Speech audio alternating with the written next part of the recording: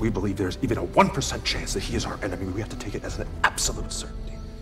Well, I would like to give the most time to you guys as far as questions and things like that. Now, do we have mics set up, or am I being filled on to literally? No, that's the mic right there. We've got mics and we've got someone that's running out to them. Okay, cool. All you have to do is be you.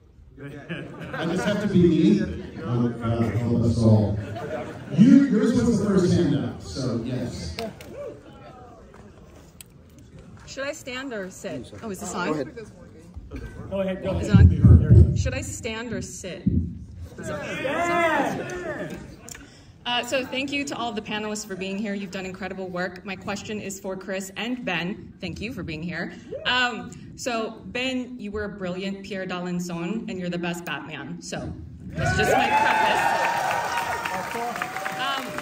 So your version of Bruce Wayne undergoes this radicalization into this pathological jingoism, and then de-radicalization, to which he then has to navigate the aftermath of what he's done.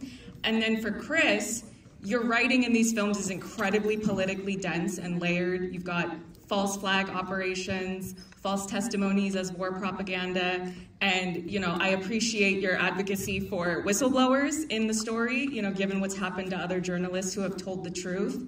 So for the both of you, how have these big political topics informed your creative process as storytellers in these films? Woo! So starting off with the easy one. Well, there's a thing that Bruce says in BvS, which is there's even 1% chance that he could destroy the world, and we have to treat it with absolute certainty. And that seems to be something that was happening in the wars of our time, right? There was this idea that there's an axis of evil, and that there's even a minuscule chance that there's going to be a suitcase nuke in New York City, and then you have to treat it as a certainty in a war. So that idea that was going through Bruce's head was informed by everything that we were looking at in the world.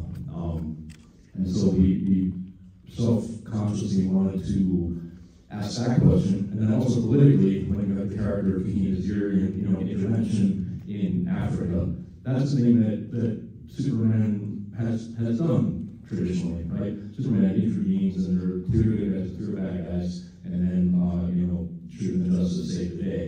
So that was another thing that we wanted to kind of complicate and say, well, what actually happens when Superman intervenes? It seems like he's intervening to save Lois, but what other lives are affected? Superman says about the nature of Lois, think of what could have happened, and she says, think of what did, pointing at all the stuff that happened in the village. So that was another conscious thing. Not to try to make Superman a villain, or to say, Superman is wrong, but just to say it's a little more gray and complex than maybe traditionally has been, at least in the films it's traditionally been presented. In some of the comics, there is a lot of shade of gray in Superman in his work. Yeah. That's one of the things that I love about working with Chris and have since I met him and got to know him, is that he operates as a screenwriter on a lot of different levels simultaneously, where you have a plot story that's very key and pace that makes sense, and you have character stories that are connected and compelling and interesting and nuanced, and oftentimes there are thematic corollaries that don't impose themselves and stand out in front of the movie so that it's discreet or that it's didactic, but rather it's kind of marbleized into those two other elements, so that if it's something that you're interested in, if it's something that resonates with you, it works on that level. Additionally, if it's something with which you're about which you're not interested, or where you sort of goes by, and yet there's a kind of I always get the sense of Chris that the plot is sort of if the screenwriter is the cat burglar breaking into the house, the plot is sort of the meat that's thrown to the guard dogs, while the thieves kind of break their way into the window, so to speak. Thank you.